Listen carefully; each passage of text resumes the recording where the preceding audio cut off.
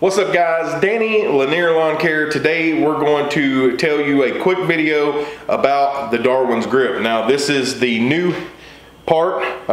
Your handle goes in this part right here, and then this is the part that goes on your shaft. And since the shafts of most edgers and trimmers are not all the same, some are thicker than others, then one of two things you don't want to do when you're installing these. One is you don't want to use any power tools whatsoever, even on the lowest setting, because you will snap these bolts.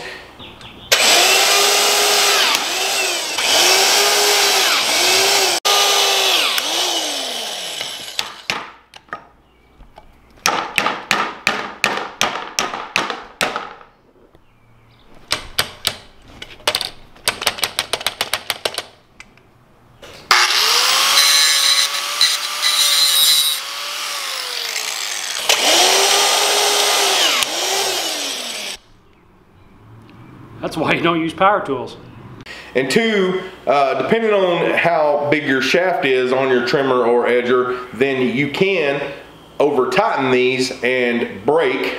We'll show you this right here. We'll get behind the camera. So, and you can snap this part right here in half by over tightening it if your shaft is bigger than most. So depending on what style trimmer or edger or whatever you're putting this on, it varies, then you can over tighten these, and that's what we're going to show you today. So let's get going.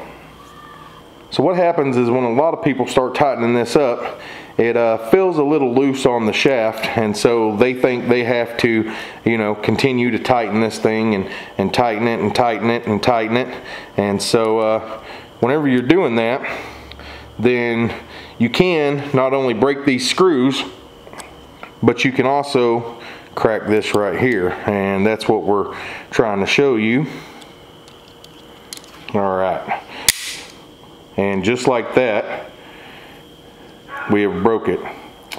So this can happen, and it will happen if,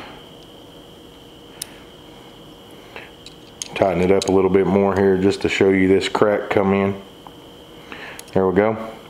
So, and this is what's going to happen is you're going to crack this bottom part right here if you over tighten it. So if you have Allen wrenches, I'll show you here. So this is the Allen wrench it comes with, and this is one of mine.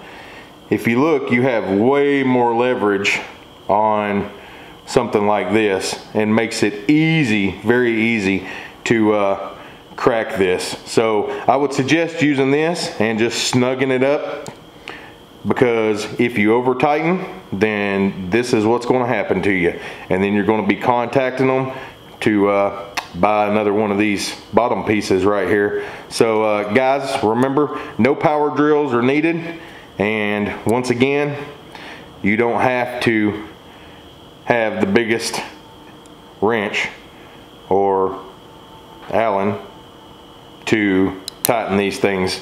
Snug them up and you'll be good. So thanks for watching guys. Don't forget to comment, like, subscribe, leave a comment down below if you've ever had this issue. If so, this is one reason why. Just snug them down, and that's going to do it. We'll see you soon.